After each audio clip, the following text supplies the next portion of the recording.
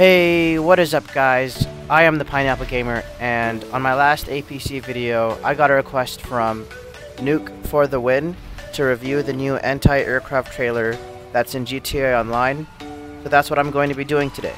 If there's any vehicle you want a review on, please be sure to comment down below and I'll definitely try to make a video. Please be sure to like this video and subscribe to my channel if you are new. If you want more game tips, guides, and reviews.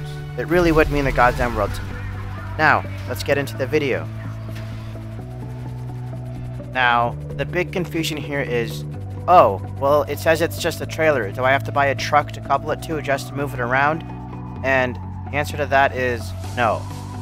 You can use the interaction menu to call it in, and it comes in with a utility truck coupled to it already.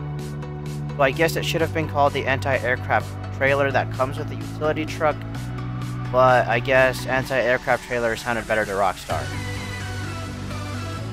After I tested out the guns for the first time, I noticed that although the rounds are not explosive, it will blow up anything much faster than the 50 cal mounted on top of the Insurgent. This weapon will shred things within seconds, and even though it's called anti-aircraft, it's probably good to use on the ground as well. Now, the moment you've been waiting for. Will I be able to fend against the ruthless hydra bullies? And the answer, unfortunately, is no. The hydra flies way too fast to actually move the guns in sync with it, and the trailer can't even take one explosive round. I let you watch.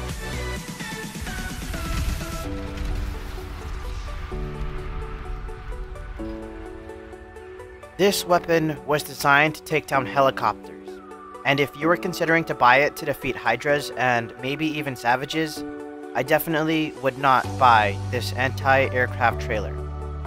It's more useful just as a big gun than an anti-hydra weapon. So if that's the reason you're going to buy it, I don't think it's worth the $1.4 to $1.8 million. Well, this has been my review of the anti-aircraft trailer in GTA Online. Please like and subscribe for more vehicle guides and game tips. My next video will be the weaponized Tampa, so be sure to check it out when I release it. I'll see you all there, and as always, have an amazing day. Peace.